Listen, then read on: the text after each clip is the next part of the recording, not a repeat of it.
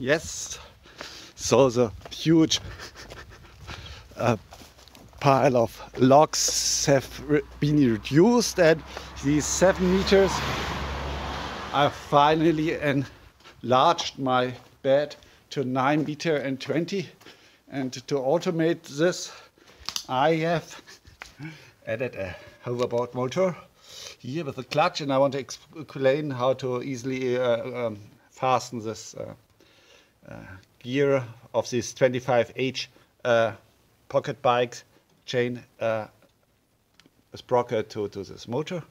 But just you see that the first test, so it's just for testing, so it's only ADC input, and there will be ESP32 and serial communication, so that I control the entire band. So okay, here let's start.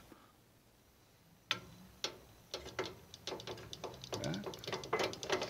And so that's even already too fast. So I might. I have another idea to a project. So to put here a planetary gearing. I have a nice concept for a planet. Okay, now just to show you full speed.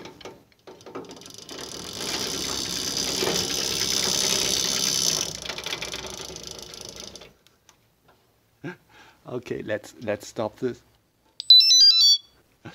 This is also 3D printed, quite nice. So here that's pressed, adapter pressed into the 4mm inside, and so I made use of the old 20mm bolt, and here's two gearings. So it's my new SLA printer, the photon mono. It's really very nice, and you can get it on eBay for 130 euro. That's less than $150, including shipping. The photon mono is really great SLA printer.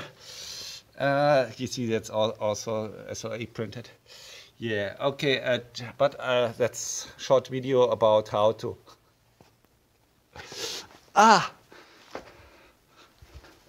fasten. So here, yeah. Yeah, my new solar car, making a 50-kilometer trip today. Here the batteries, and okay,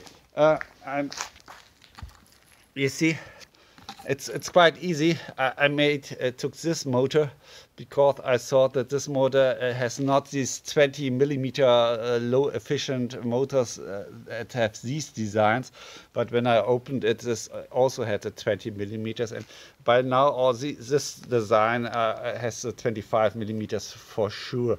And so it's also, we should make a list of designs, because I usually buy them used for 30 euros or 33 US dollars, including shipping, and so sometimes the battery is broken, but mostly everything is more or less functional.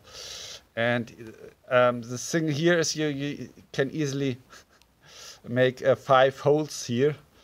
You see it. You can simply measure here. That's 15 millimeters, and here that's 10 millimeters, so it's 17.5 millimeters from the center, and then you calculate the radius of the clutch, and half of the radius. Mine at this 17.5, and you can here fasten it, and then you can here make from here to there. You can make markings, or you can go from here to the black side. This has a bit less aluminium, but the black is easier to see. And next you can make here a distance from this side, and so you can make here a marking, and then you have this cross. You can easily make these 5 holes to fasten it, and then I printed here that's pressed into. You see, you just make it 1 millimeter, about 1 millimeter too wide.